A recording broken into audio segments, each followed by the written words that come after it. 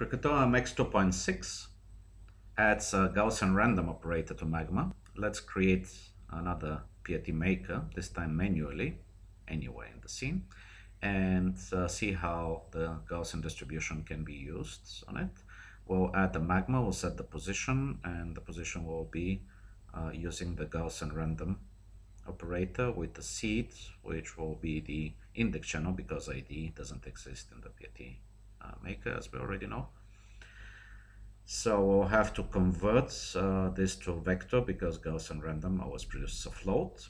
And if we take a look at the distribution now, we have random positions along the x with bell curve centered at the 0, 0, 0 and falling off away from that point. If we copy this operator and paste, while preserving connections, set the y to it, and then offset the seed by an integer, for example, at a value of 1, this will give us two-dimensional Gaussian distribution centered at the 0.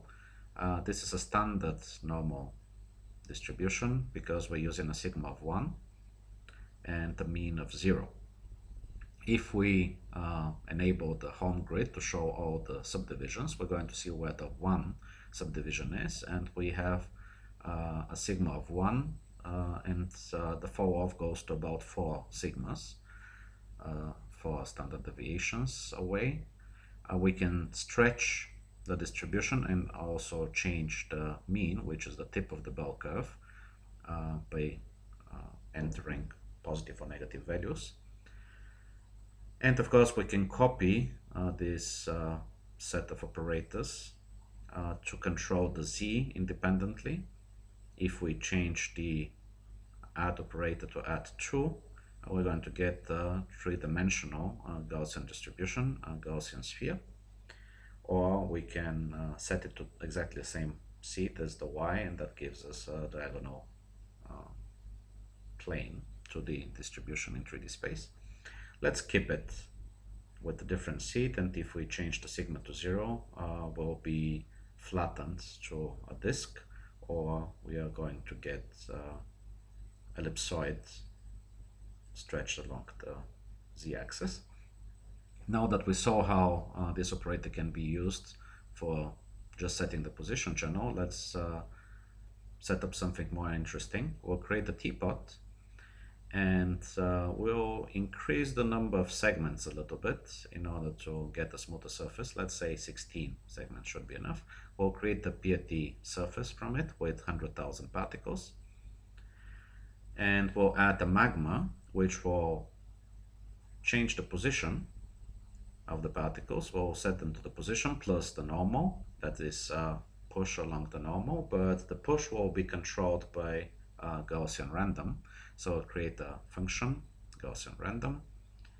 Once again, we'll need a seed, and because the PRT surface doesn't have an ID either, we'll once again type in index. And if we update, we're going to get a random distribution along the normal, both in positive and negative directions, so outwards and inwards.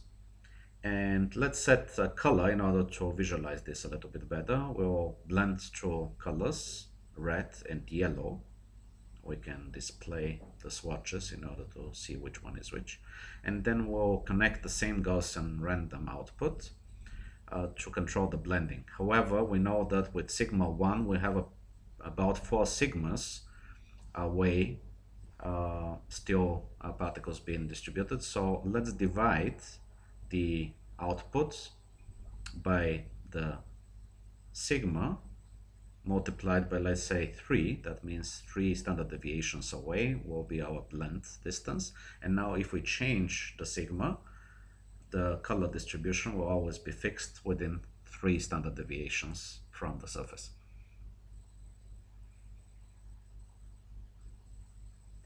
Let's reduce the number of particles a little bit. With 10,000 we can see a little bit better. We have particles going inwards and outwards, and all the particles that are inside are currently shaded in red. So if we set the output of the Gaussian random to an absolute, the particles will be going outwards, and all will be getting the correct color gradient from red to yellow.